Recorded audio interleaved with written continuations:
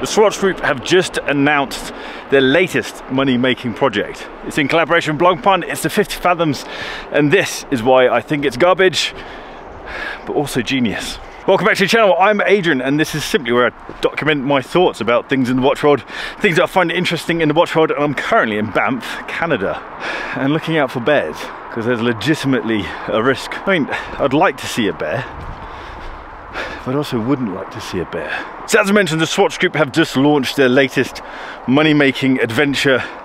This time it's with Blancpain.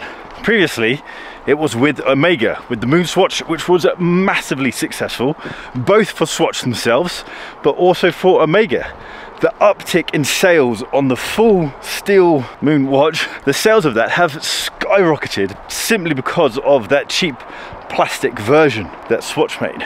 If you're unaware of the relationship between the Swatch Group or Swatch and the rest of the watch industry, Swatch pretty much own most of the big players within the watch world.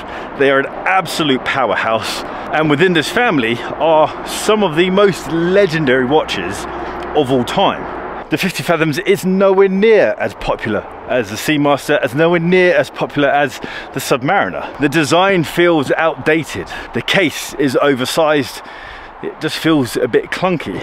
And this is one of the reasons why I feel this collaboration is garbage. So it's quite obvious that the Swatch Group wanted to use this collaboration, wanted to use a platform of Swatch to increase awareness of the 50 Fathoms, to increase awareness of Blancpain. However, I feel like that's a bit of a basic move, is to just use a platform to increase awareness. If you want something to be popular, then why don't you just actually create something to be popular? Just create something well proportioned, good case size, good design, and put it out there. Guys, I'll be honest, my brain's just constantly thinking about bears. If you see a bear, say so, because I'm looking this way and you guys are looking out that way. I feel like you'd hear it, wouldn't you? Massive bear couldn't walk through the woods without cracking a whole load of tree branches. So that's one of the reasons why I think this collaboration is garbage, is that it's a very easy, lazy way of creating promotion, creating hype around an underperforming, undesired watch range. I feel it's a bit odd, Swatch making a thing about using recycled plastic for the NATO strap, when you've got a plastic, pretty much single-use watch with a movement that's also full of plastic. So it's kind of like, oh look, we're being green. No, you're not. You're absolutely not being green. You're adding to the whole consumerism. Your watch is literally the equivalent of a plastic bag. And that's my second main point about the watch being garbage. The watch is garbage. It's a plastic made watch, a very expensive plastic made watch. £320 for a plastic watch with a movement that you're not going to service, a movement that you can't service. It's a highly expensive watch, especially when you compare it to the normal Swatch System 51s. I love the concept of the System 51. The idea that they've made a highly automated, robotic made movement, very affordable, and it's still mechanical. That's very cool. That's modern day horological innovation, is to be able to create a movement in the way that they have. But go onto swatch.com and you will find a full steel, full metal System 51 watch for £100 cheaper than this plastic watch on a NATO strap. Quite clearly not bashing NATO straps. NATO straps are really fantastic, much more rugged than a bracelet, much more sporty than a bracelet, but significantly cheaper to make than a steel bracelet. Now that brings me to the genius part about this watch. It's just incredible marketing. The first time I noticed this idea of creating a cheap version of a product, getting the community to pay for it, and then it actually just being a hidden way of advertising, marketing a product, was with the horology brand MB&F, Maximilian Busser and Friends. Their watches are incredible and crazy in all sense of that, including the price. Their watches are easily over £100,000, and there aren't many watch media people who have £100,000 to spend on a watch.